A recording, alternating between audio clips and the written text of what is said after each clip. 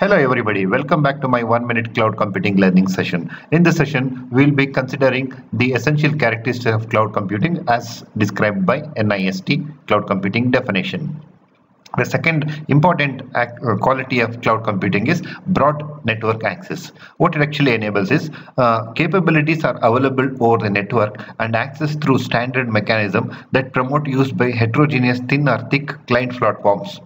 What it actually means is the cloud computing resources are available over different networks. For example, you can connect your laptop to a network and access the resources. You can connect your desktop and get it connected to the service provider, or you can use your mobile, your tablet and workstations. So there is a heterogeneity in this. It is not that a cloud computing resources are available only to one particular kind of a network. This is what actually they mean by broad network access. By the term capabilities, they would mean the services which are available in the cloud computing platform.